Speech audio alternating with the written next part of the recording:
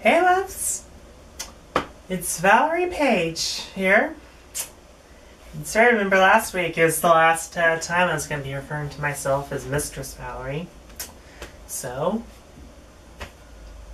I guess even though you know me, I'm sort of reintroducing myself in a sense as just Valerie Paige. Because, as I said last week, we were all going to be on the same level.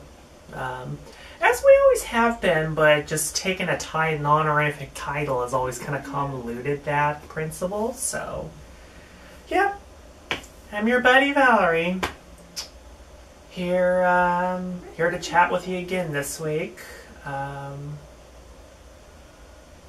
Couple of quick updates. Almost done with Jezebel, so I'm really excited about that.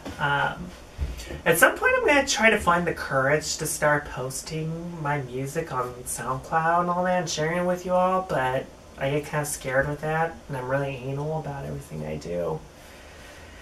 We're always our worst critics, but yeah, that's making a lot of leeway with that, and I'm really proud of it.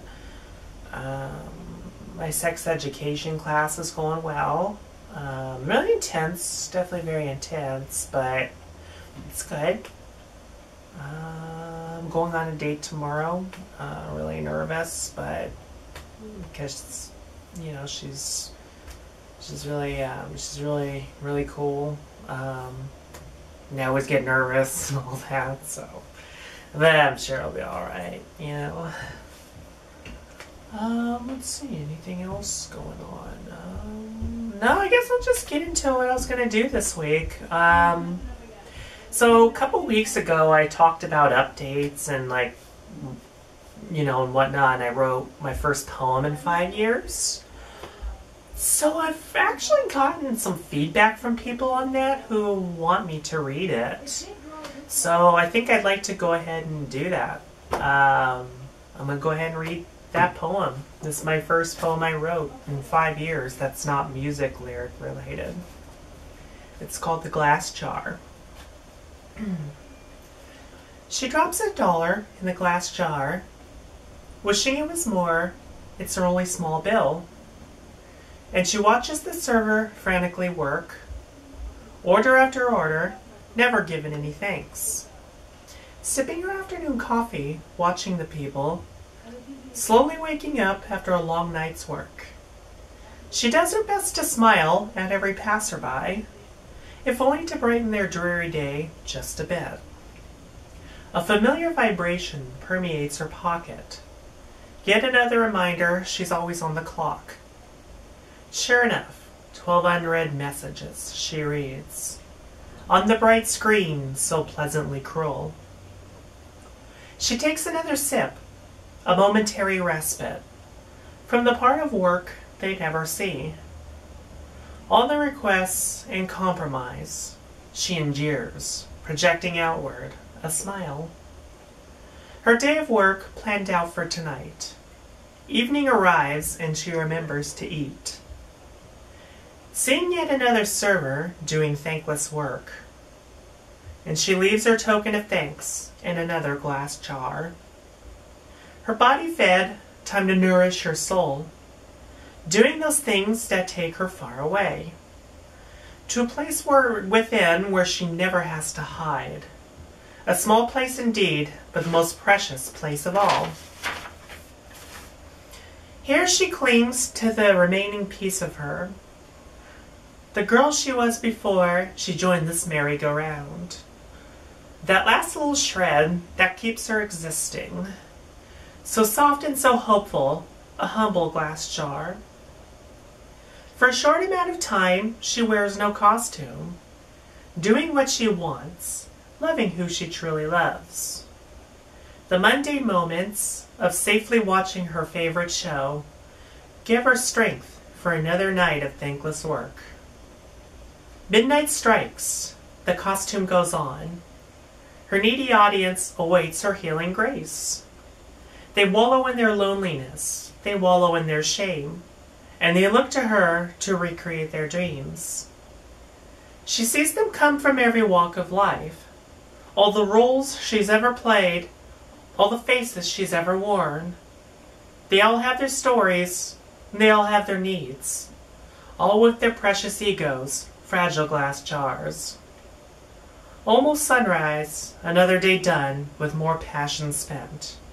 She counts through her night's bread, another month paid up. With her spirit unsettled and her weary body spent, she drifts into a heavy sleep, the music her only friend. She awakens once more to the midday's light, walks to the usual place for her afternoon wake-up, and smiling at the server, working so frantically with no thanks, she drops another $1 in the glass jar. So yeah, what do you think of that? It's a really personal poem for me to write. I actually wrote most of that in the woods where I go hiking and do a lot of meditation. And then I was at a friend's house, you know, where we were just hanging out, and yeah, it was, I finished it there, and it's really personal for me. It's something that's been in my head for a very, very long time. So yeah, it's, I actually recorded it for Jezebel. It's a spoken word piece in the middle of a bunch of songs. Just some like backing track, some basic backing track that I composed that more or less just loops and comes in stages. And the prominent part is just me reading this out. So yeah, I'm hoping to put that up on SoundCloud soon.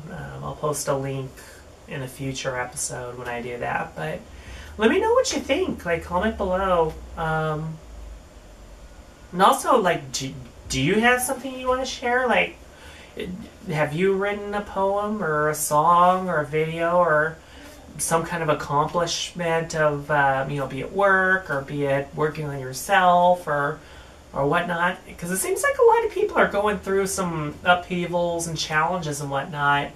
Because we're kind of in the spring Mercury retrograde. And there's a bunch of contingencies this year where Mercury retrograde, yeah, you have the usual technological problems and emotions and whatnot, but this year it's like focusing on upheaval and personal growth and whatnot, that laying low, not trying anything new, just fixing what you already have, like working on what you already have. So yeah, it's a good time to start expressing yourself, and a lot of people I know are really working on a lot of personal growth and artistic growth and whatnot. So if you've got something you'd like to share, I really, really want to see it. You know, comment below, or if you want to email me privately, tsvaleriepage@gmail.com.